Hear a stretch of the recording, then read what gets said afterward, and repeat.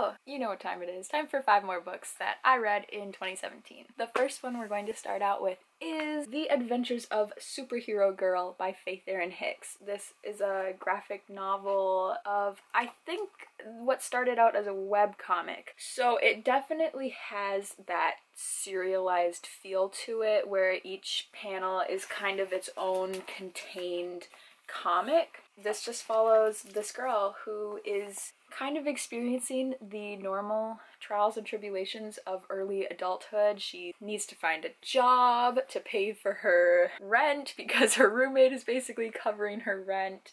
She is going to parties, being really awkward, trying to make friends, and all of that is happening through the lens of the fact that she is a superhero and she has powers, and she's trying to fight crime in a unknown city in Canada, but it's, you know, it's Canada. People are pretty nice. She fights a lot of ninjas. This I really enjoyed. It's super funny. I know it doesn't seem like it would be relatable, but the main character is extremely relatable. Yeah, there were so many points while I read this that I just laughed out loud because it was just hilarious. I really enjoyed it. I really liked the art. It was very colorful and it just fit the style of the comics really well. I liked the dotted backgrounds. This was just a really quick, fun read. My biggest criticism of it is that it didn't really feel like a complete arc. I think part of that is having to do with the fact, like I said, every panel is a bit contained, but it also kind of felt like it was going somewhere in the end, and I didn't really get closure on certain points, and I didn't feel like there was an arc. It kind of just like went up and then like drifted off in terms of the storytelling as a whole. So I gave this 3.5 stars in the end, but I definitely do recommend it. It was really, really fun and entertaining to read, and I hope that she writes more because there were things that I wanted to happen in this and they didn't happen. It made me really frustrated, but it was really fun.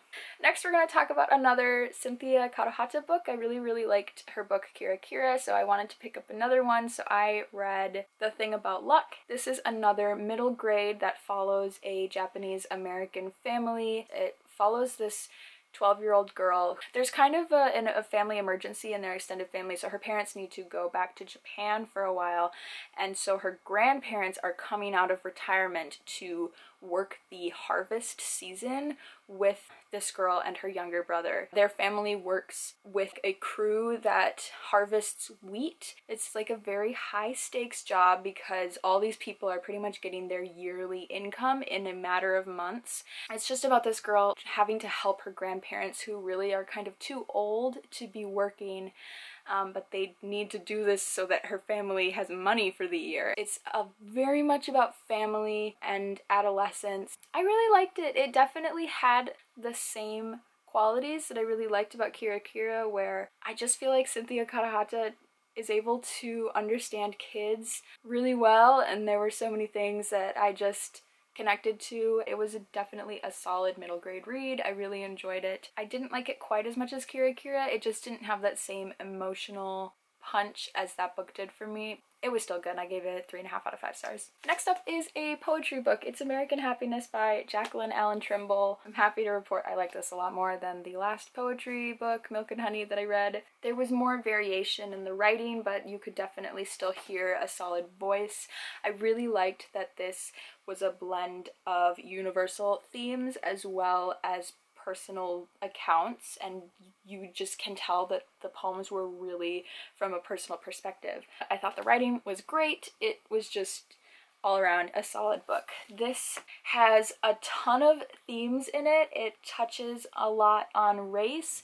There's a lot of stuff about Blackness in America, specifically the South, just the South in general, and religion and Southern culture. She talks about her marriage, her parents, and the death of her parents. It took me a really long time to get through. I wanted to sit down and read it all in one chunk, but I couldn't do it. It just was such a slow read for me. It's not necessarily a bad thing, but it was a little frustrating at times. Overall, I thought this was Fantastic. Let me just pull out some of the lines that I really liked. This is from Everybody in America Hate the South. America ought to say, "Thank you, Miss South. Thank you for being like Jesus and taking on the sins of the whole country."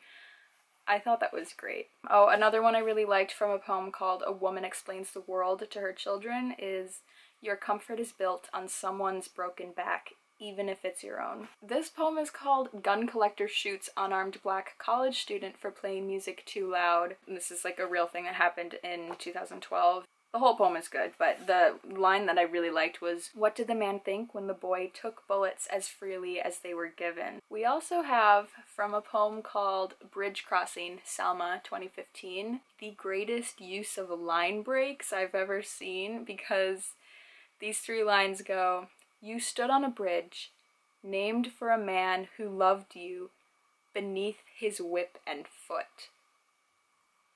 I gave it 4 out of 5 stars. It was a solid poetry collection. Can recommend. Next up is The Hate You Give by Angie Thomas. I finally got to this book. It is probably the most hyped book of this entire year, at least in my circle of book news. This, of course, is the Black Lives Matter inspired book following a 16-year-old girl after she is the only witness to a white cop murdering her black friend. Got some heavy stuff in this book. Let's start out with some of my criticisms.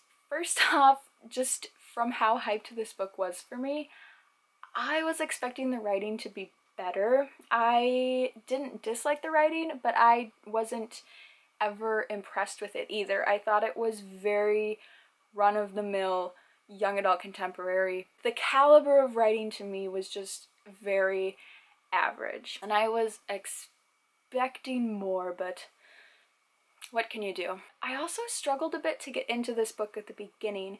It just wasn't completely pulling me in. I would read a couple chapters and then I just wouldn't be interested to continue. I also struggled a lot to keep all the characters and their relationships to one another straight in my head.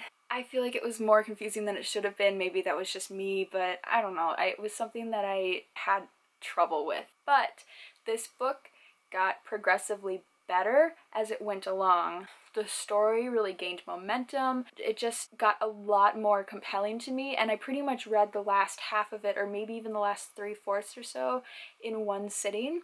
I really got invested and like really into it by the end of it. I really liked Star as a protagonist, and I liked her parents and the family dynamics in this story. I really liked the emphasis on community. It wasn't just taking this incident as an isolated thing. It dives into a lot of gray area about racism. You get to see so many aspects of Star's life, and you get to see the community that she's grown up in. She has grown up in basically the ghetto. Pretty much everyone is black, and it talks a lot about why so many people who are living in impoverished places like this end up getting into things like drug dealing. And it's not like people want to do these things because they're bad people. It's the environment that they've grown up in doesn't allow for a lot of opportunities for them, and it's so easy to fall into that trap. Star goes to basically an all-white school,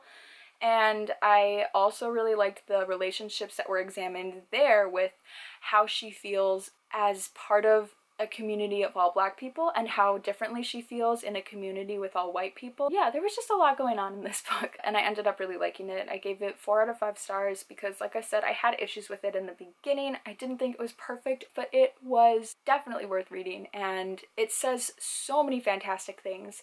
And yeah, there's just a lot to unpack and a lot to learn, and I thought it was great. The last book I have to talk about is Interpreter of Maladies by Jhumpa Lahiri.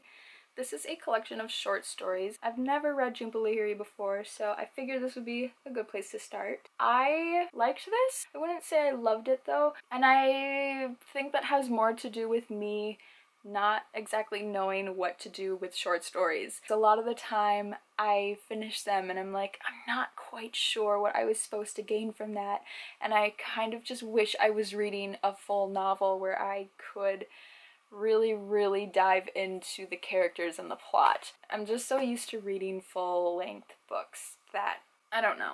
I'm not completely sold on short stories yet, but I still did like reading this. Pretty much all of the characters in this book are Indian, either living in India or America. I really liked seeing Jhumpa Lahiri's culture come across on the pages. I thought that the writing was really fantastic. She definitely is a very skilled writer. There's no denying that. I understand why it has all the acclaim that it does. She's definitely an author that I would try to read again, and I don't know, if you guys have more short story recommendations, I'd be interested. We'll see how I feel about them. But my favorite story was the one called Sexy, and my least favorite was probably A Real Derwan. I think overall these were pretty much on par with each other. I didn't absolutely love or absolutely hate any of them. That was Interpreter of Maladies. I gave this 3.5 out of 5 stars.